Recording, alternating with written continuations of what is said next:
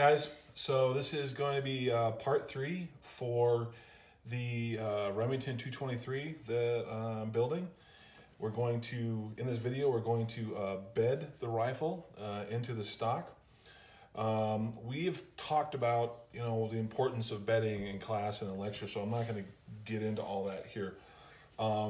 This is just a basic video where I'm going to show you guys how I bed it. There's going to be a lot of text involved, not a lot of commentary, a lot of text involved, trying to keep these videos under 15 minutes. And I'm just going to go over here in this part right here, the stuff that you're going to need, okay? So we covered earlier in class the different types of bedding compounds. So I have Marine Text right here, and I have Pro Bed right here. Okay, doesn't matter to me what you use. If you use Aquaglass, if you use Marine Text, if you use Pro Bed, if you use DevCon, I don't care. It's all basically, there's pluses and minuses for all of them. We covered all that in class. So for this particular rifle, for this bedding job I'm going to use the Marine Text for this. Okay, so you're going to need Marine Text or whatever bedding agent you're going to use. You're going to need some kind of a release agent. Johnson's Paste Wax is a good one. We talked about that. A stick to mix it, some acetone for cleanup, and some, if I can get them up, and some cotton balls. Okay, I use cotton balls when I do my cleanup. There's some guys who use Q-tips. I use cotton balls. I think it does a better job. So when you see in the video why we'll use these cotton balls, you're going to need a clamp. Okay, when we get your bedded action in there, there's different ways of doing this. You can wrap your action with surgical tubing. You can use a clamp where you're putting a slight bit of pressure on it to hold it in place. I like to use a clamp. And most importantly, I believe, is your gloves. Okay, you gotta have your gloves because this is a very messy proposition. Bedding is a very messy thing. The compound goes all over the place. So, wear some gloves. It's gonna make your cleanup a lot better. So with all that being said, and what we talked about earlier in the week about bedding in class, let's get to the video and we will get this rifle bedded and get on to the next step. Okay.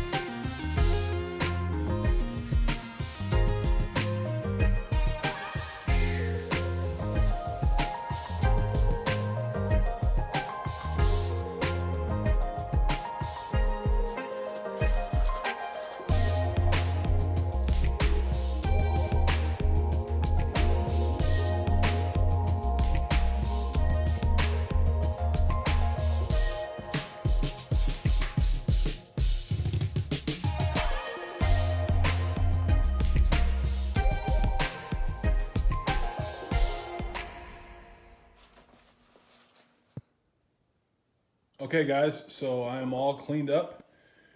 We're bedded in there. You guys can kind of see from the video that it is a sloppy, dirty mess, okay, when you're bedding, okay? So take my advice. I got some glare here, so I'll get over here. Take my advice when you guys are doing this to take your time and clean up, okay? Make sure you get everything all cleaned up because it's all stuff that if you don't clean up, you're gonna, especially on your stock, you're gonna have to come back and sand later. Okay, so get it off your metal work, all that stuff. Make sure you totally clean up. All right, so that is it for this video. This rifle is bedded. We will take and take it out when it's, you kind of, before we go out, I kind of got like that curve right there. You see that? Because I'm trying to account for the shrinkage that I'm gonna get with Marine Techs, okay? So it comes up there against the side and, you know, makes it look like it's not half depth, but it is. That's just an illusion. But I got that curve there, that little curve on the side of the barrel there because Marine Tech shrinks. Okay, so when you guys are cleaning it up and you're coming across here and you're getting, you know, you're using your cotton balls and you're coming across and cleaning that off, account for that curve right there, okay? Because if you get it so that it's level with your stock and whatnot, it's gonna shrink. And when you go to take it out, it's gonna have a little concave look to it, which doesn't look too good, okay? So you wanna sit there and get that curve going to it, okay? So this is ready for, I'll probably just leave it sit for, you know, at least 4 hours or so, 5 hours, maybe just take it out tomorrow morning. But anyway, this is basic how you do it, okay? When we bed in class on Monday, I will do a more thorough demonstration of how we're gonna do this, but this is basically how we're gonna go about doing it. Okay, so one of the things you guys might have noticed is I did not do the action. I just did the barrel channel. That's because I already bedded this rifle once before. I cleaned out the rear there where the action, where the recoil lug is, and you may have noticed that I did not put any bedding or any tape onto the recoil lug, and there's a reason why, and I'll get into that and lecture on Monday as well. So anyway, this rifle is bedded. I will do another short video when I take it out, and we'll clean it up, and I will bring this rifle back in on next Monday, and we're getting close to the final part where I'm gonna paint this stock and gonna go through and finish all the metal and get ready for this rifle to be finished. So we're closer and closer. So you kind of see why you want to bed the rifle first before you finish it. Okay, even if it was a wood stock, you'd want to bed the rifle first because all the, you know, all the epoxy that I was cleaning up off the side of it. You know, if you went through and hand rubbed oil, you know, hand rubbed or Duracoated your stock or something like that, hand rubbed oil on your wood stock like those, or if you had already Duracoated this stock, well, you would have just took an acetone and wiped it all off. So anyway, this is the progression of we're going. All right, things are going good. So I will talk to you guys next week on Tuesday. Way to go.